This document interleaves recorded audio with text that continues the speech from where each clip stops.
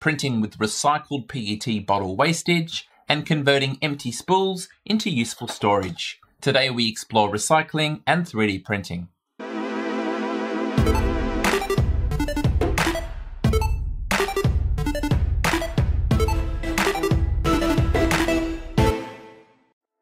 Recycling and upcycling is something I'm passionate about. As a tinkerer, it's really satisfying to take something previously obsolete and repurpose it into something of value. I've tried to adopt this approach with waste 3D prints, with 2 videos on shredding prints into pellets, the second using a Precious Plastics open source shredder. I also tested a prototype pellet extruder with my shredded prints, but they were inconsistent in size and so were the results. I'll continue trying to get decent prints from my shredded waste prints, but I understand that not everyone can emulate this at home. So today we're exploring ways you can pair recycling with 3D printing that you can easily try yourself. Back a recycling project on Kickstarter. Every now and again on Kickstarter, you'll find a project about recycling filament. This PLA recycler is by 4 French students who are aiming to recycle shredded PLA at very low cost. As you can see, I pledged to receive half a kilogram of recycled PLA filament. All I have so far is a letter explaining understandable delays and a gift of a bottle opener. But even if the filament never arrives, in this case, I'm happy to simply donate to the cause. Donate your waste prints to a local collection program. If you're like me, you'll find that failed prints and prototypes of objects I'm designing build up pretty quickly. Rather than throw them away, there's a much better option. Immediately when Googling, I found an example of a local group collecting waste 3D prints. I then looked up the name DC Engineering 3D Printing and found that they had details of a program where they collected waste prints to be turned back into filament and reused in 3D printers. This example is in South Australia and they've set up a range of different collection points at schools, universities and community areas. Here's another example from Melbourne called Proto Hub, who run Precious Plastics shredders and have started a recycling program of their own. So next time you're about to throw out waste 3D prints, hit up Google and see if there's anyone nearby who will be able to recycle them. Buy new recycled filament. Now I'm aware that sounds like an oxymoron, but let me explain. These days I do at least 90% of my 3D printing with new recycled filament. If we come to the website of my filament sponsor X3D, we can come to filaments, buy properties, and there's a category called recycled. Here we can find recycled PLA, PETG, as well as Titan X. X3D originally stocked Form Futura Reform recycled PLA filament, but it was only available in black and white. But more recently, they've launched their own complete range of recycled PLA, and it's available in some fantastic colors. When switching to this recycled PLA filament, I didn't have to do a single thing differently. All print settings in the slicer remain the same, the parts adhered as you would hope, and as far as I can tell are identical in strength as well as quality. As I previously mentioned, for some time now, the majority of my printing has been done with recycled filament. And no one in the comments has been pointing to my print quality going downhill, which speaks to the viability of making the switch to recycled. So usually thermoplastics degrade just a little each time they're remelted and recycled. So how is this possible? Let's look a little closer. We can see in the description for the recycled PLA that it's made from residual extrusion waste streams. And looking at the description for the Reform rPET, which we'll be trying in this video, we can see that it's made by reforming post-industrial waste streams into high-end filaments. Now, as this graphic suggests, this Reform rPET is particularly interesting because that waste stream comes from plastic drinking bottles. So how does this work? Anytime we have an industrial manufacturing process, there's going to be waste. We can see on this blow molded drum, there's a large amount of flashing at either end that needs to be cut off by a worker. Now, smaller drinking bottles are also made from blow molding, but using an injection molded preform. But even so, there's going to be waste material from the molding process, and my assumption is that that's the type of material that gets turned into this filament. So it's not recycled in the sense that it's collected post-consumer waste, but it's still a step in the right direction as it's using material that might otherwise be discarded.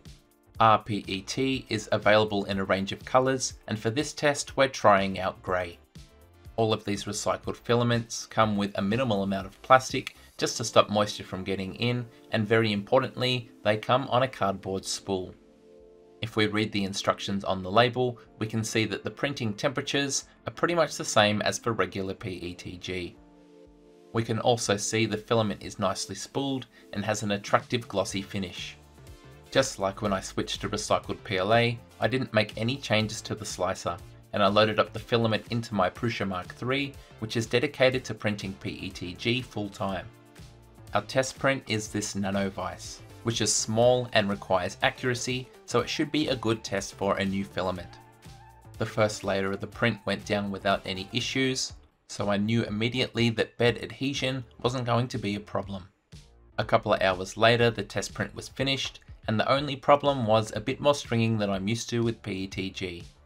So I lowered the temperature by 5 degrees, increased the retraction by 0.2 millimeters, and reprinted with much better results. After cooling and a quick flex of the bed, the parts were easy to remove, so that was another potential hurdle passed.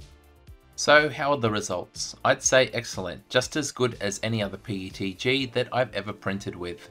The visual appearance is good, the accuracy is there, and the two mini vices work exactly as you would hope. I understand it's early days and that recycled filament is probably a little bit more expensive and a little bit harder to find. However, the more people that adopt, the more standard and cheaper this will become, so please consider. Repurpose your empty filament spools. If you've been 3D printing for a while, you no doubt got a collection of empty spools. I had this problem and I was able to solve it and two other problems at the same time. Clogging my filament storage was a collection of very old ABS filament, with many of the spools not having a usable amount left. My last problem is that I had been reorganizing my garage workshop, and quite frankly there was junk everywhere, as well as old car parts that I needed to offload. Every flat surface was covered in little bits and pieces. Springs, grommets, nuts, bolts, screws, circlips, you name it, I had them lying around. This spot to the left of my welding bench seemed perfect for some storage. Rather than buy new plastic parts trays, the aim was to make my own by recycling the old spools and using up the old filament. Fortunately, Thingiverse came to my rescue with these spool storage boxes by Scala J. But it was actually this remix by MakerBeck that I found first, with the changes focused on adding a sturdy handle to make the whole system portable. Both versions work the same. You print the trays, drill holes in the spools, and then run threaded rod down the inside so they can pivot open. Other pieces are then used as joiners and for handles. Pretty straightforward, but I still have some tips and alterations that can help you. There can be subtle variations in the dimensions of filament spools, so I'd recommend stopping one tray early and testing that it fits. You can also measure the internal width of the spool and compare this to the height of the STL, scaling if necessary to make sure the tray will fit. I'd recommend upping the thickness of your walls, as this is where your parts will gain their strength rather than just having high infill. This is particularly important around the hole where the threaded rod goes through, because you'll probably end up opening these holes to a larger diameter to suit whatever size threaded rod you use, or in my case, avoiding the need to spend money on threaded rod because I designed my own printed parts. These two yellow trays are done in the same filament and on the same printer, yet the lower one is much worse quality. On a thin wall like this, the typical strategy from a slicer is to draw thin perimeters either side and then use very fine infill to go in between them. Most slicers, however, have an advanced setting that allow you to have single extrusions for both walls as well as infill. When we look at the preview again, we can see we've got our two outer perimeters, but now a single extrusion to fill between them. The result is a better looking print, less vibration while printing, and it also prints in about an hour less time. I wanted a pretty big storage system in the garage, so I'd been printing my trays for quite a few weeks. With your trays ready, you can now turn your attention to drilling the holes in the filament spools. To achieve this, we have this printed template part, and its operation is simple but clever. One arm has a notch, which goes into one of the existing filament holes, and the second arm is rotated 90 degrees from the first, with a hole to guide our drill. If you've got one, it's best to use a drill press for this, so that the lower hole in the spool lines up with the one on top. Once our first set of holes is done, we rotate the template and repeat. Using this technique, we should end up with a set of 4 holes on the top and bottom of the filament spool. It's a little bit repetitive, but each spool only takes around 3 minutes to complete. When you get back to the start, don't forget to open up the top hole to the same diameter and drill through to add a bottom hole, thus completing your set of 8. I got better at clamping the template to the spool as I went, and that cut down dramatically the amount of spools where the holes were slightly misaligned and the trays wouldn't quite close flush. Normally you would now assemble using threaded rod in each corner so the parts trays can swivel out, but this is where we deviate with my own remixed parts. I wanted the stacking of my spools to be modular, so I designed this simple little part to be utilized in pairs and hold in each tray independent of the rest of the system. They're very small, and if your bed surface isn't perfectly clean, you're likely to have some come loose and get spoiled. Get it right, however, and it's immensely satisfying the way they explode off a flexible build platform. Installation is really straightforward. We line up our tray in the spool, insert one peg from the bottom, sliding it the whole way up to the top until we can see it poking out. We then take a second peg, rotated 90 degrees, and slide it down from the top. We want a nice interference snug fit that stops it from sliding out, and if necessary you can use a mallet to tap it home. The other parts I designed go at the top and bottom of the spools or act as joiners in between them, and they're designed to print without support, the thin sections in the middle having just enough flex to get into the center hole before snapping into place with a satisfying click. By using my remixed parts, I was able to make the system modular, which meant I could have as many or as little stacked on top of each other without the need for threaded rod. To plug the top and bottom, I have my single-sided piece. Again, it flexes into place, is retained with a satisfying click, and ties everything together without the need for threaded rod. System ready to go and back to the garage with some metal brackets that will be mounted at the bottom and top of the whole system.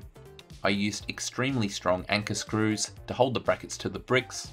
I've used these successfully elsewhere in the garage for much heavier items.